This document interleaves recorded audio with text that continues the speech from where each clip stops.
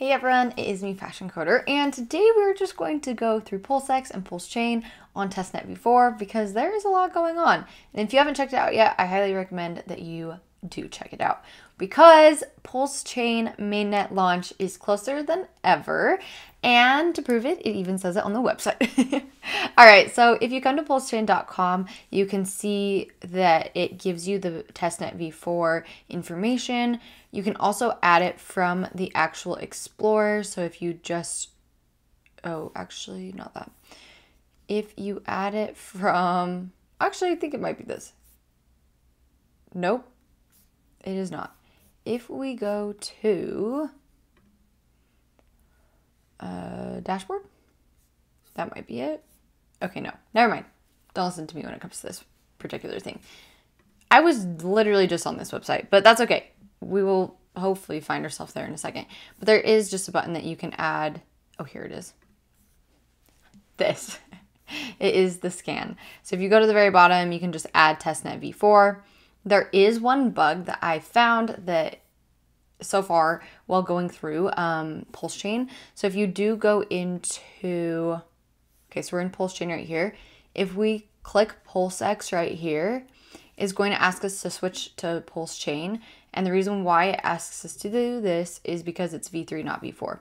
So just be careful when you're going through it that you make sure that it says V4 up here, because if you are on pulsechain.com and just click on Pulsex right here, you'll be able to go to it for that. So it just hasn't changed. Also, you could just go into the URL and change the 4 instead of the 3.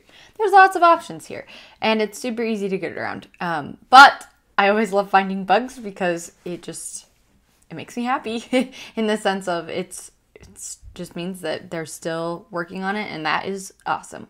Okay, so if we actually come into the scan, we can see all the information right here. But if we come into our apps, I actually don't think you can go to V3 anymore. Nope, you can't. If we come into the apps, we can look at the Beacon Explorer, which is one of the pages that we were on earlier. But this is where you can look at the validators and the statistics within them.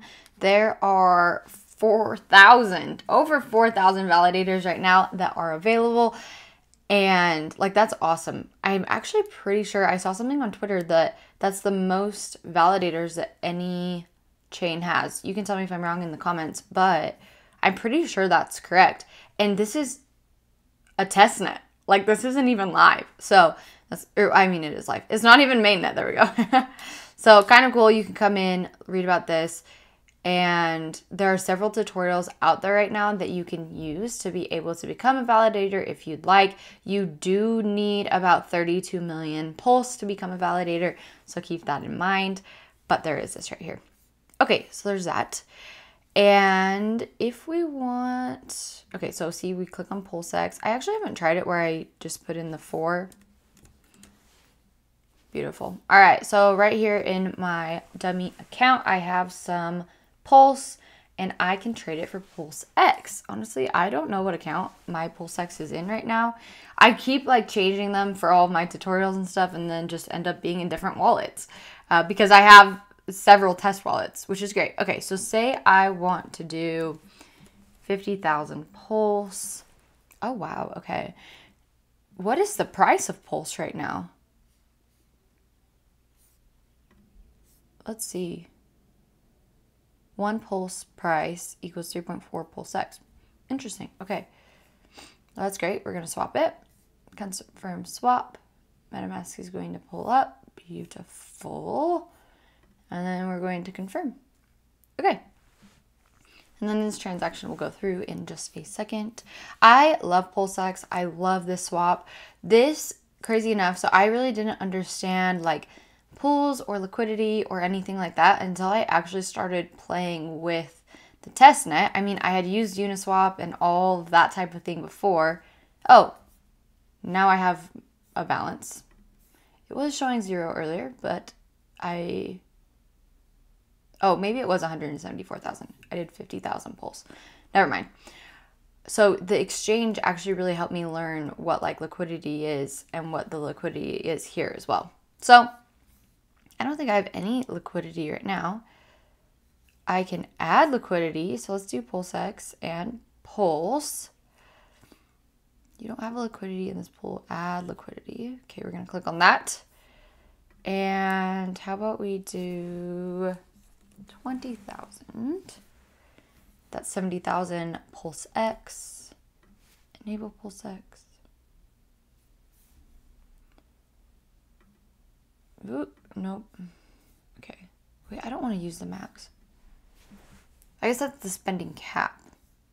I don't know. It's fine. Okay, that is... Oh, insufficient gas. Okay, we're going to have to reject that. That's fine. Let's try it again. Maybe not the max. Let's do 70,000. Okay. Insufficient gas. Let's see. Okay, so the gas is estimated to be that, but I definitely have that.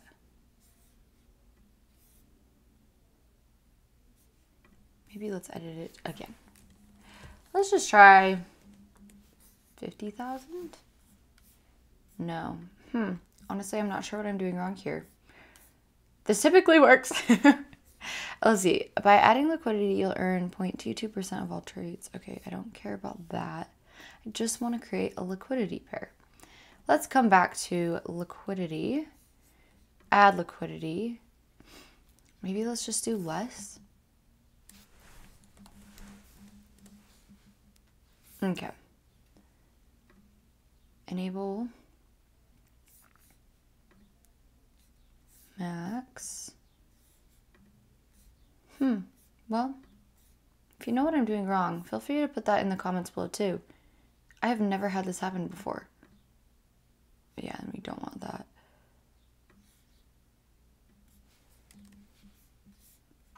View details. Okay, well, I might be doing something wrong. There also might be something up with the system. That was really weird. Okay, that's okay. If we come into pools, though, the pools don't have anything in it. The farms, I wonder if this is an account. I don't think I have any of my liquidity pairs on this specific wallet, which is totally fine. So if you do want to create a liquidity pair, you go in, you create that pair. Hopefully you won't have issues like I did. Honestly, it's probably just user error somehow. I have never had that happen though before, so that was kind of odd, but that's okay.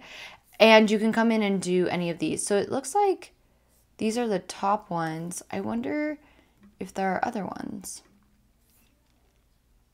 I think these are the ones for this particular thing. So if you want to do this, so there's the incentive token that you can earn from pools or as well as from Pulsechain. There's also like you could go in and trade anything for those. So DAI or incentive or Pulsex or Pulse, depending on what you have. So there are all those options. And then if we come back, there's a couple of other things that you can do too. You can work on the Pulse bridge. I've had so many people ask me about this, of how they're going to be able to get their money from Ethereum to Pulsechain once it launches. And this is how you're going to do it. So I highly recommend, not financial advice, but this is really just practice because it's testnet. I highly recommend trying this because it is something that's going to be important. Because if you're planning on bridging over money, you're going to use this. So might as well practice it with the sense of doing it on a testnet. So if you mess up, it's totally okay. And it's honestly kind of hard to mess that up.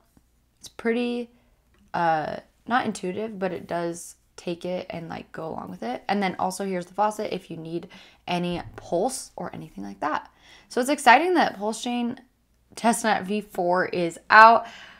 Last time that Richard launched a testnet, he did talk about how mainnet was next, but then he was like, I'm so sorry, V4 is going to come out. So it's going to be interesting to see if like the next version is mainnet or if it's not or what. I'd love to hear your thoughts in the comments about that. And super excited that we're here.